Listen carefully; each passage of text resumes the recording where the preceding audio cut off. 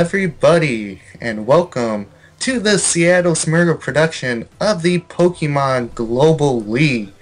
Today we have a matchup between your Seattle Smeargles and the Detroit Cobalions. Alongside Dark Zekrom 9898, I'm Bandon Caterpie, and Zekrom, we should have a pretty good matchup for you today to start off the season. Exactly, it's exactly what I was thinking. Looking at our Seattle Smeargles team, we have a Sylveon, a Regirock, a Kecleon, a Reuniclus, Skarmory, and a Pinsir that looks to be a little bit special, if you know what I'm talking about. Yeah, we were talking about this before the recording. His pretty much main attacker is going to be the Mega's Pinsir. Of course, Sylveon could be with specs, but it's really not speedy. And then you got Reuniclus, who is pretty much only a threat if you get the Trick Room up. Exactly. This is a very defensive team, and we're about to see how this is going to go down for them. So, of course, hazard setters could be Skarmory and Regirock, and Defogger would be Skarmory.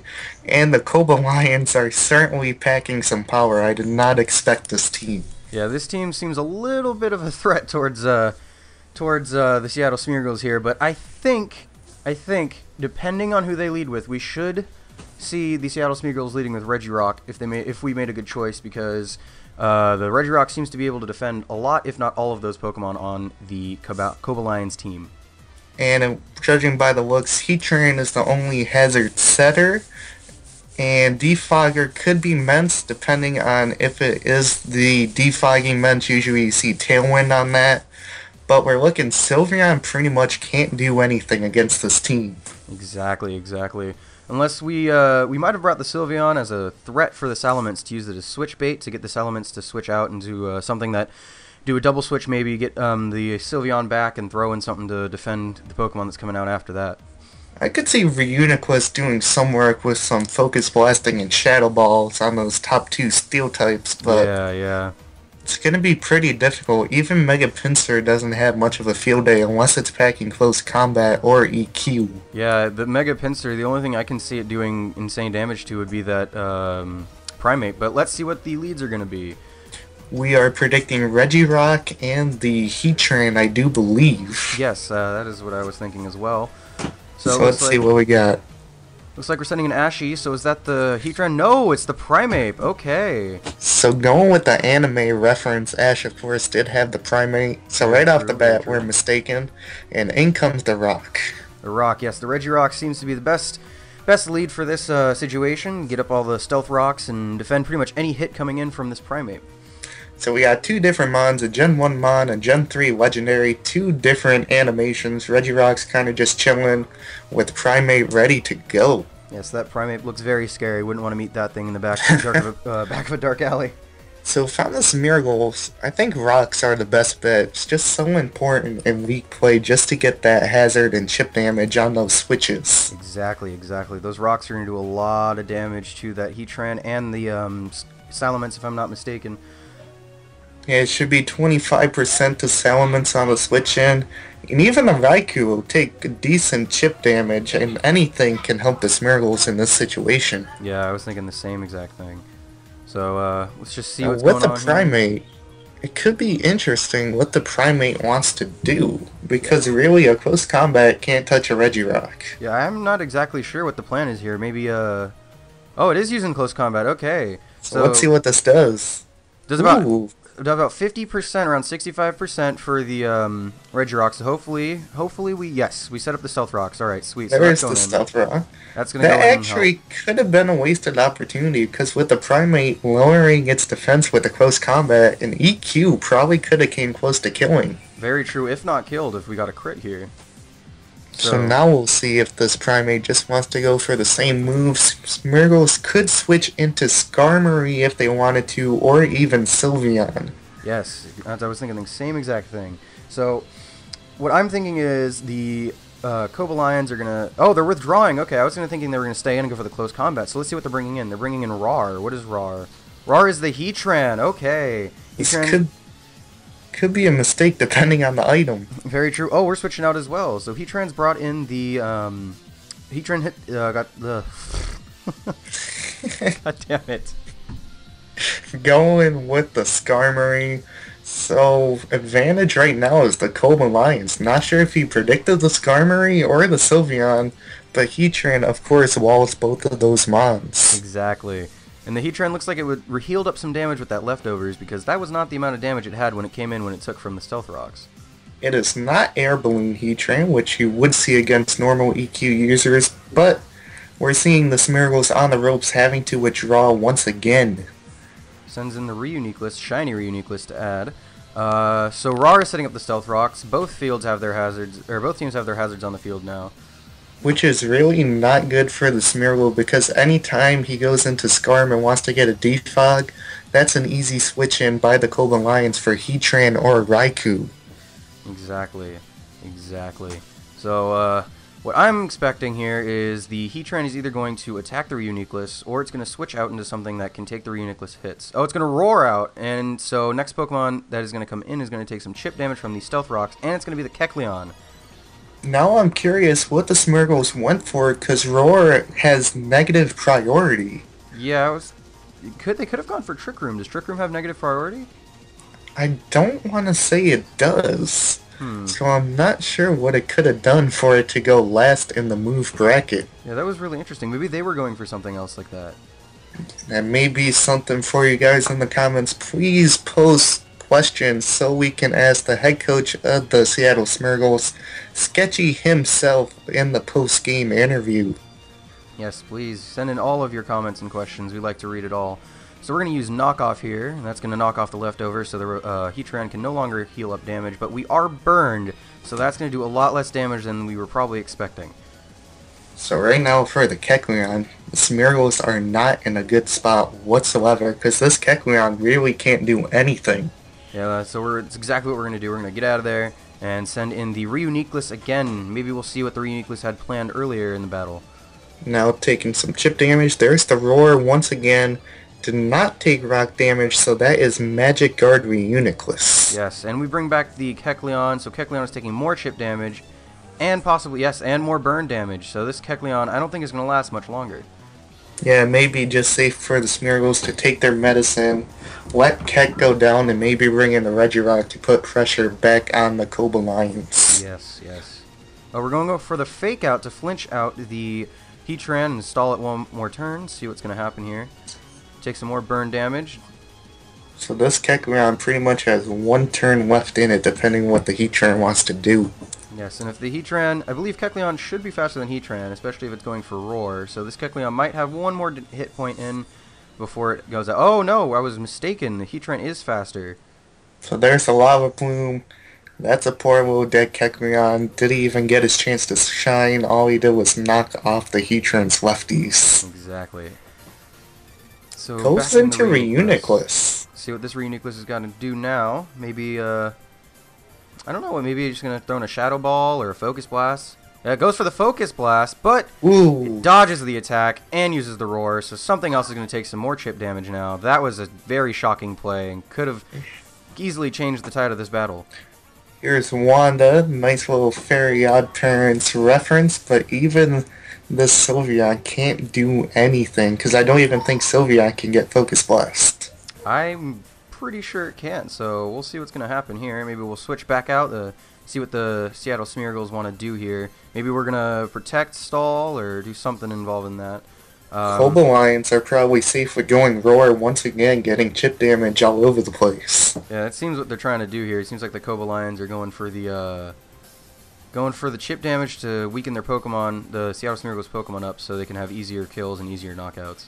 Probably what he's been praying for was getting the pincer in there so he takes 25% on the rocks. Yeah, that pincer is going to take a lot of damage from the rocks, especially after it Mega Evolves, if it does get that chance to.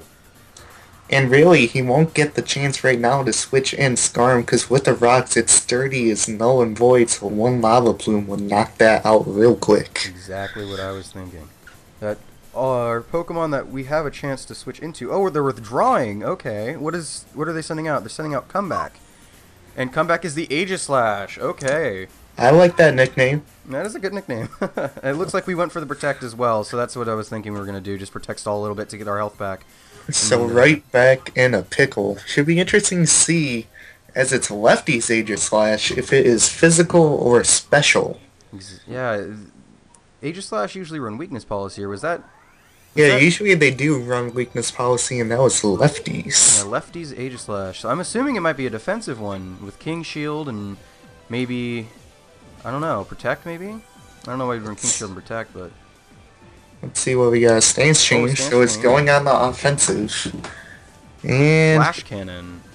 Get some... so my guess is it's King Shield, Flash Cannon, probably the sword that it has there, and maybe Shadow Sneak. that sounds like a pretty common set, but with the leftovers, it might throw you off a little bit, so we'll see what's going to happen here. I believe they were going for that Flash Cannon, hoping that Sylveon was going to stay in and get a lot of damage off on that. So they're withdrawing Comeback now, because I don't think they can do anything against this Skarmory, and they're going to send in Manny, who is the Raikou. So that's going to be a little taunting for the Skarmory out here. Smeargle's one for the spikes. That was their perfect chance to get rid of those rocks, though, because the Raikou switching was pretty obvious in my books. Yeah, I would have gone for the defog as well, if we even have it here. Because I believe one layer of spikes, I know 3 is 25%, so one layer is pretty much 6, maybe 7 damage. Yeah, every little bit helps, but with leftovers on the field, I'm not sure how much spikes is really going to do for you. So let's see what the Skarm wants to do. Revealed spikes, so we're not even sure if it has stealth rocks. For that matter. Yeah, let's see what's going on here. We're going to switch back into the rock so we can hopefully bait a switch out and take some damage without dealing too much out here. And even the rock doesn't have good special defense, and with that rock damage and the Raikou setting up this combine now, the Smeargles are in a very tight situation because Mega Pinsir does not get the extra speed on the Mega Evolve, so I think the Raikou outspeeds regular Pinsir.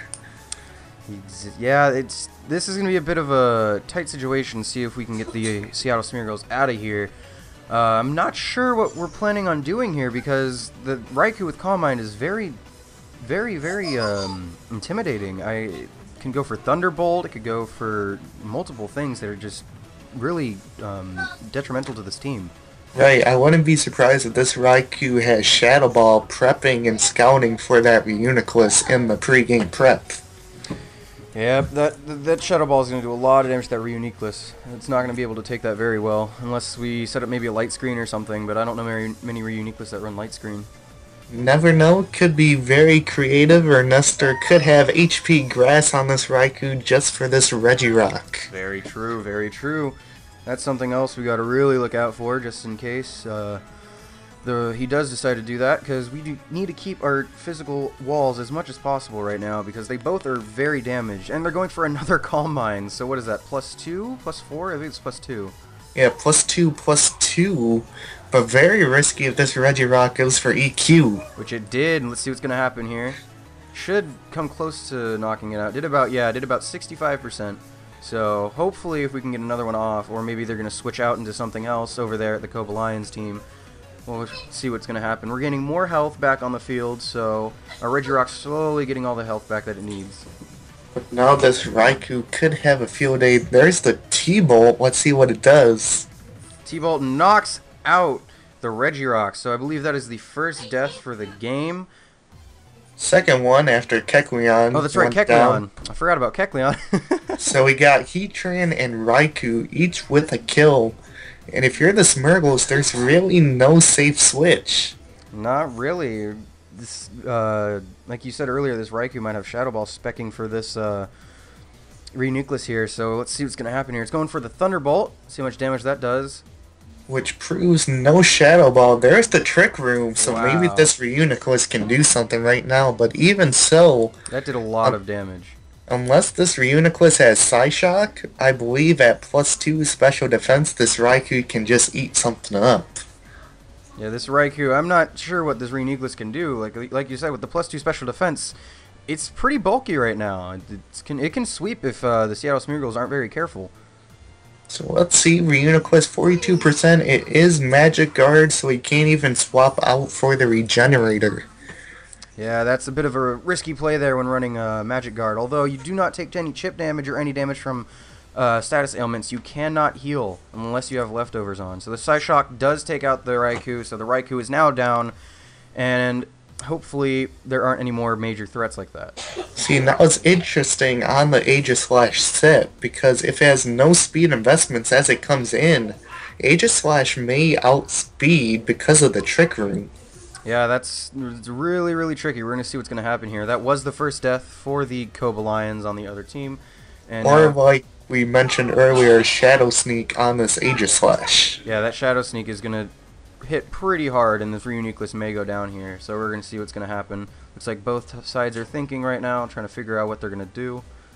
Or the Smeargles may try to play it safe and go into Skarmory, hoping to eat a nut something. Yeah, I have no idea what's going to go on here. This is a pretty risky play. Oh, Reuniclus is going to go for Recover. All right, so getting some health back. I believe that could be a pretty smart play, depending on what this Aegislash wants to go for. It's going to go into... going on the attack, so I think a Shadow Ball is on its way. Yep, there goes the Shadow Ball. Hopefully this Reuniclus can take it. Which it cannot. Ooh, it's now 1-3 against the Seattle Smeargles. So let's see how we can come back from this. So we got Heatran killing Kecleon, Raikou killing the Regirock, and now Aegislash killing the Reuniclus. Trick Room is still up. So I think the only play really is Skarmory. Yeah, or we could bring in the Pinsir. Let's see what this Pinsir has planned.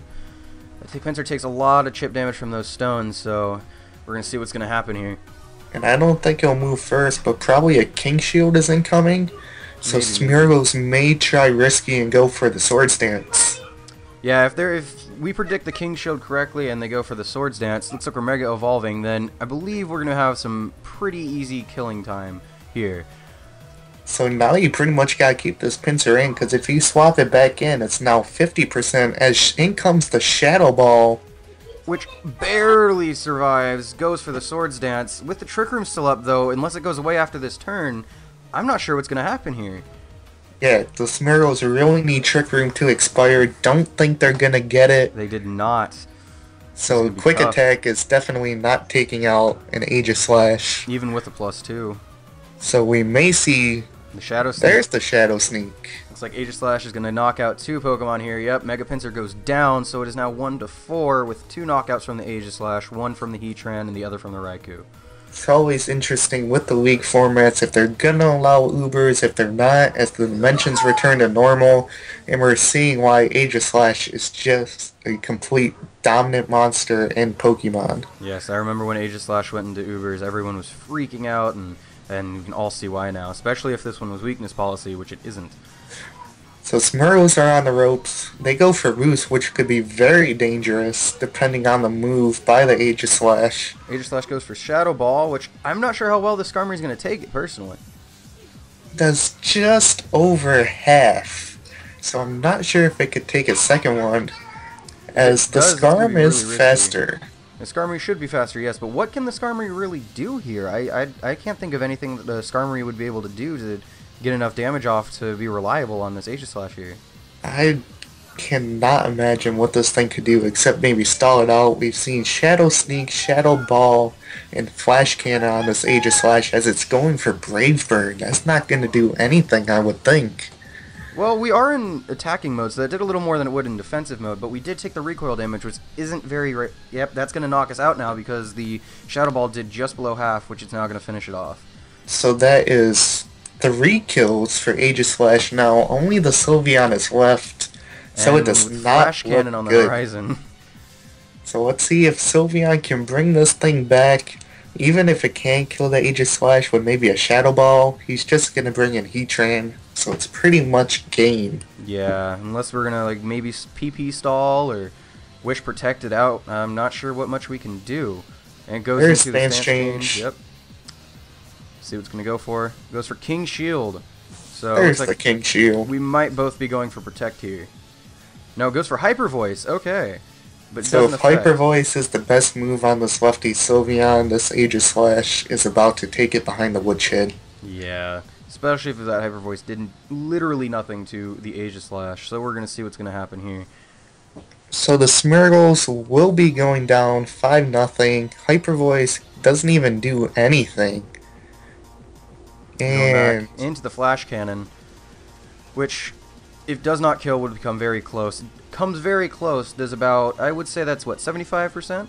so we're looking at it, I would say about 80. That Hyper Voice did not affect the Aegislash, which means this Sylveon was not Pixelate. Yeah, this Sylveon must be, I'm not, what other Cute ability? Charm, I Cute believe. Charm, yeah. So maybe trying to catch a physical attack from the Mence and get it attracted? I'm not sure.